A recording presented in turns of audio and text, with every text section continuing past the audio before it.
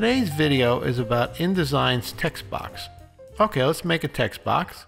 Just get your type tool, click and drag. After you do that, you can see there's a cursor flashing in the text box. So let's fill it up with dummy text.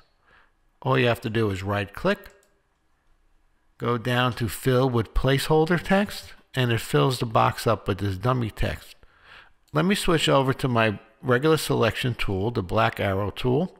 When you switch to this tool, now you can see handles show up in the corner.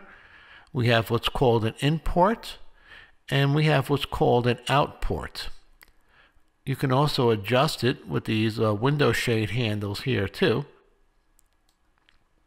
Any way you like. Okay, let's see some other properties of this text box. I'm going to open it up a little bit by dragging this handle on the bottom. Now let's switch to our text frame options. You can get to them very easily by right-clicking, text frame options, or try to remember Control B. Let's take a look at the text frame options. One thing that's very important is the vertical justification. By default, the vertical justification is align top, so the text starts on the top of the box and goes down. We can change this. If you need it to be centered, there's centered. Bottom, sometimes depending on what you're doing, this is what you want to do. And the last one is justify. This one I don't use too often. This takes the text and spreads it out to fill up the box. So this will ignore any of your leading settings. Let me put it back to the default. Let me cancel this momentarily. You can also get to these settings up on top in the control bar here. So this one here is align top, align center, align bottom, justify. So let's go back to align to the top. Okay.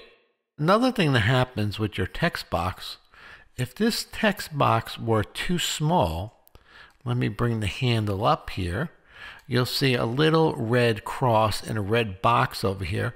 This you'll also see in other programs. This is fairly universal.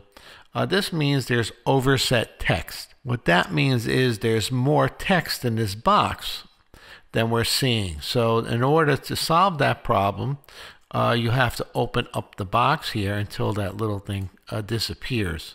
Also, another way to do it is by clicking on the box with your regular selection tool.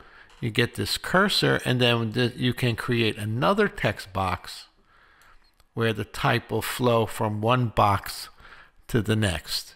Also take a look, I have a video on text threading. So these two boxes are threaded. Let me get rid of this box so I can just select it. When I delete it, it does not delete the text, it just deletes the box. Text reflows back into the original box here. Another text box property is columns. Let's get back to our text frame options. Text frame options. You'll see one of the options is columns. Let's make it 3. So there we go. So when you do this, well, now we have some overset text. Let's say OK, and we'll open this up. And you see this created 3 columns within this text box. And you can adjust it by moving the handles up and down. Let's go back to text frame options. This time I'll do Control B. A nice feature of this is you can just click balance columns. So this is a handy feature, but let's put it back to 1. Another feature of text frame options is the inset. This is sometimes important. Over here, this will bring the text in away from the edge. This is important when you're coloring your text box. You usually don't want the text to go right to the edge of the box. But that is covered in another video on applying strokes and fills. So let's go back one more time. Control B. Let's get rid of the inset. Put it back to 0. Let me show you one more feature for today. Let me cancel this. I'm going to close down the text box. I should have gotten rid of the inset.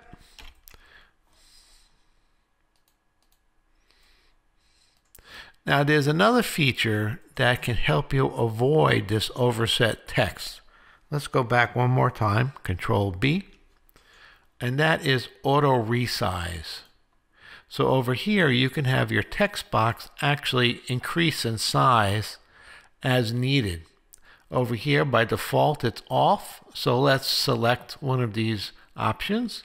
So height only, so it'll grow up and down. Width, it only grow side to side. Then you have height and width.